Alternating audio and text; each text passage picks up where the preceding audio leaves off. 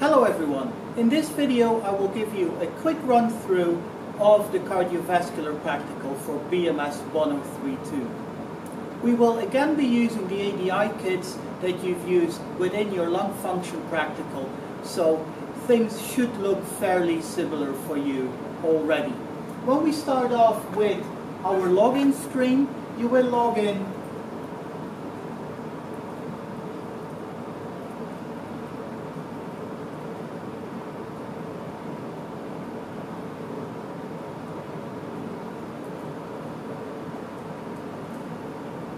with the standard login credentials you set up in your lung function practical. In case you've forgotten what your login details are, just come and see me during the practical and I can reset them for you. You then come into our screen where you can select which practicals you want to do. For your practical, you'll want to click on CV Practical 2017-18. This will then bring you through to the main page of the practical. And in this system, everything is explained on screen what you will need to do. So it's very important that you read all the information that's given on the software. Before you start, you need to start the actual program. So as you can see within Start, there's a little pencil icon. You will need to click on that because at the moment it says no changes can be made while previewing. As soon as you start this practical, you will start to be able to make changes. So we'll click Start. It says please confirm you want to finish previewing and actually start the experiment. We acknowledge that, and now you can see that the pencil icon is no longer present. This means the time is now running and you can start working on your practical. Please read very carefully all the instructions that are given on the page. And as soon as you have read everything that's on this slide and click on Next, you will go to the next step, and that's when we can start actually doing some of the measurements. Now let's have a look at all the equipment that you will be using during this practical. When you come into the Innovation for Health building, we will set up everything that you need. So you will have the PowerLab or the AD Instruments kit. Alongside that you will have some ECG leads to make an electrocardiogram. You will have our pulse detection sensor. You will have a blood pressure cuff. You will also have an automated blood pressure machine and a stethoscope. In the first part of your practical, you will start making an ECG at rest on one of your fellow students. So again, follow all the procedures on screen, but we will start off with this lead. There's a lot of cables, so make sure they don't get tangled up. And this plug goes into the machine in the BioAm connector. And make sure if you see the handle like this pointing downwards, that's what you plug in to the machine. If you slightly twist it, it could happen when you're making your ECG trace that the curve looks very weird. But you just plug it in like that. This is then connected to 5 ECG leads, off of which we will only use 3. They're all color-coded. You can put those to the side. So this is what we've done. On this page you can then flick through to the next page. This will give you some information on how to connect the ECG leads to your participant. For that you will need ECG electrodes and an alcohol wipe. And as you can see on the screen, the 3 electrodes will be placed on the inside of the wrists and on the ankle, on the bony part of the shin. And it's actually color-coded. And as you can see on these ECG leads, there are color codes on that. So we know we need the green lead, which will go on the ankle, and then we have the white and the black lead that'll go on our participants' wrists. So now I'll invite our subject, Dr. Andrew Holton, to come and give me a hand.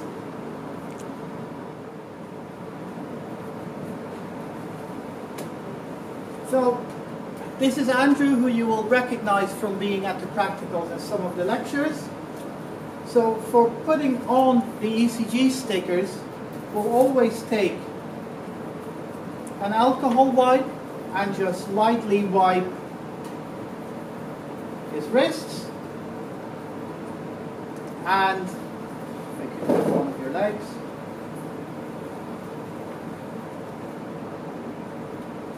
And for this, just feel for the bony bit of his shin. Give that a wipe. I'll throw that away. And then for the ECG leads, you can just peel these off and stick these on his leg and on his wrists. So those are set correctly now, and then we'll start following our directions. So we know we need white and black, and we know the white plug always goes on the left. White goes on the right, and black goes on your left. And the last one we need is our earth connection, which is the green one, which connects to there. Again, closely read what it says. We can then go to the next page, which then gives us our recording screen. And for this we can click on start, and we're then starting to record Andrew's heartbeat. And you can see there's a nice steady screen. With this, as said in the practical guidelines, use your auto scale function, so which is at the top screen here. When you click on that, that automatically makes the screen as big as it needs to be. This is where you can make your recordings. As soon as you're done with this, you can click stop. After you've done this, you can proceed to do the other parts of the practical for the ECGs. There will be one part where your participant will have to do some exercise. For this, we recommend that you simply unclip the ECG electrodes, but leave the stickers on their wrists and legs. They can then do their exercise, and then as soon as they're done with the 30 seconds, sit down, you clip them back in again, and again you can then hit start to do your measurements. And that is how you measure the ECG with the AD instruments. The second half of this practical will focus on blood pressure, and you will measure blood pressure with a couple of different ways. One will be with an automated blood pressure cuff, which we'll do towards the end, but the other one will be with a manual sphygmomanometer and a stethoscope. And how to measure your blood pressure with a manual sphig we'll show you now. For the manual measurement of blood pressure, we will use a stethoscope and a manual blood pressure cuff. The cuff consists of a couple of parts. The first one is the actual cuff, which you'll place around your participant's arm. there will be a sticker on here which indicates where the artery needs to go, either on the left or the right arm, and you'll have to make sure that the arrow is lined up above. You'll have to make sure that the arrow is lined up above the artery, which you can then wrap around the participant's arm. The next step is where you use this balloon to inflate the cuff pressure. There's a little dial on this balloon, which is, if you turn it counterclockwise, releases the pressure. When you turn it clockwise, you close it. So you need to make sure it's closed before you start increasing the pressure in the cuff. Once you're done, you can open it and the pressure releases from that. To see the pressure you're putting into the cuff, you can watch this dial. And we know general blood pressure will be around 120 over 80. So when you start increasing the cuff pressure, you do not have to increase the pressure on here anything over 180 millimeters of mercury. That's very quickly how the cuff works. Then the stethoscope, everyone will have a stethoscope that they can use. And as you can see, the ear parts, the other bits are sticking forward. When you want to put the stethoscope in your ears, you have to make sure that the earbuds are pointing forwards into your hearing canal. Otherwise, it'll be more difficult to hear. The bell of your stethoscope is similar to the cardio microphone we also use in this practical, where you always hold this bit with 2 fingers, and this is purely due to the fact that if you would use your finger over this, because both sides are actually set up to listen for a blood pressure or a heartbeat. If you put your finger like this, you might be listening to your own heartbeat. So always hold your stethoscope like this. Put the stethoscope in your ear and then place the microphone on your subject's arm under the cuff. We will now demonstrate how to do this entire procedure. Welcome back, Andrew. So, first step is the application of the cuff. So we'll use, in this case, his right arm, left arm. We'll roll up his sleeve. We'll make sure that the cuff is about 2 fingers wide above the crease of the elbow.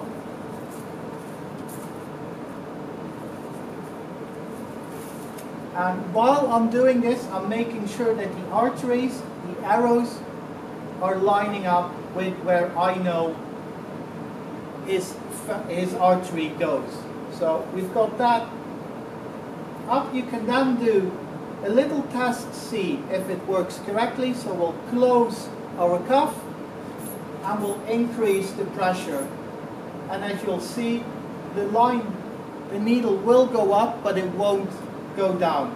If we then turn counterclockwise on the dial, we'll see the dial go down. So that's when we know that we're okay to do our measurement.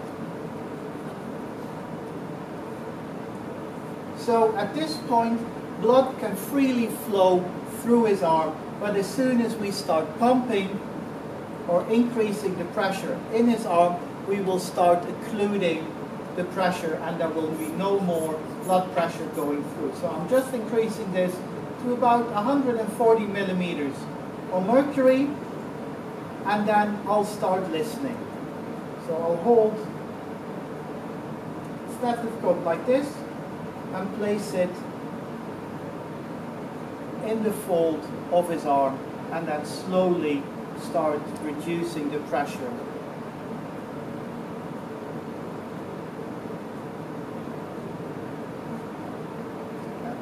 And if you slowly start reducing the pressure and listen carefully, that's when you will start to hear the Korotkov sounds. And as soon as you hear those, that's when we know that's our systolic blood pressure.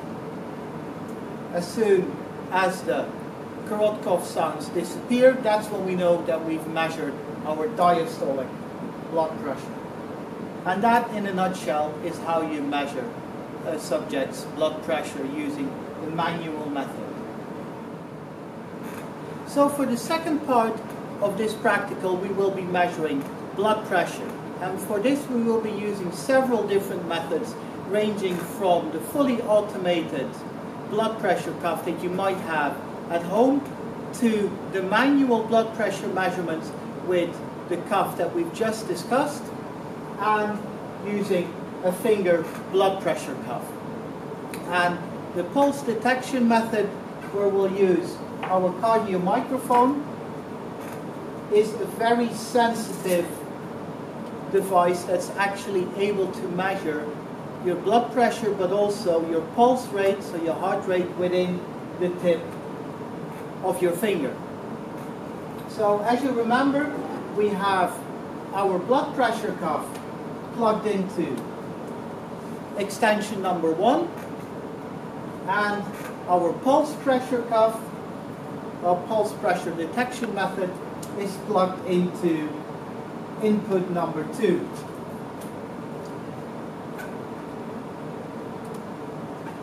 With this test, it's very important that you have your participant which has nice warm hands, because if you have cold hands, that's a sign that the circulation through your fingers isn't that good, and this measurement is based on the blood circulating through your fingers. So for this, pick the subject within your group that has nice warm hands. What you'll do, you'll place the cardio microphone on their finger, wrap the Velcro part around their finger and the microphone so it's nice and tight and won't fall off, and they can then sit nice and quiet. When you then press start, you can see a nice pulse wave at the bottom in the blue line. This is basically my heart rate, and this is a picture you want to see. If you have a graph like this in blue, that's a sign that you're measuring a good pulse rate. So this was a very quick run through of what you can expect during your cardiovascular practical. I hope you found this useful and that this will help you get through the practical nice and quick and successful. If you have any questions about any of this, please ask either myself or anyone else of the teaching staff during the practical. Thank you, and I hope you have a lot of fun during your practical session.